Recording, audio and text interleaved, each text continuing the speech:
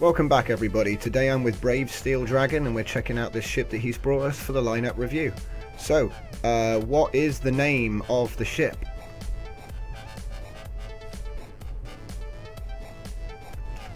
DCV-P. I see it, mate. It's DCV-P Mk.XIII.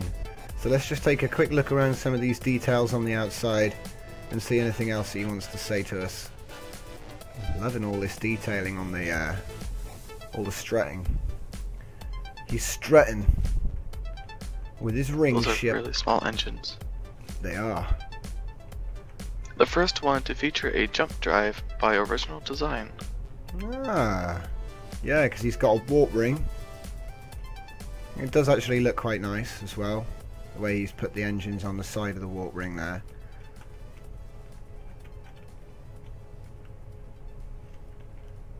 Quite a lot of ribbing on there, but it's nice. It's got a few beam lasers, which are cool. Funny little antenna bits coming off the sides. I love the green lighting, green on green. It's very cool. Much lighting, such antenna.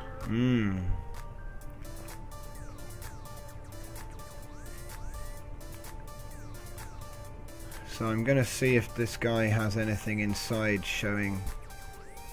It might. It's pretty much the older Mk.XII with updated engines and slightly modified shields. Found the core.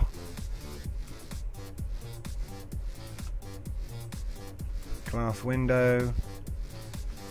Computers are all in the computer room, which is quite fresh. More weapons computers here. More logic. I'd love to know what it all does, but you can't talk to us right now, so I'm just trying to show off as much of it as we can see.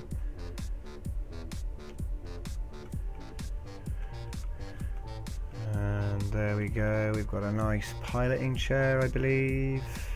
I'm not sure. Does it go up again? Yeah, that's it. So there it is.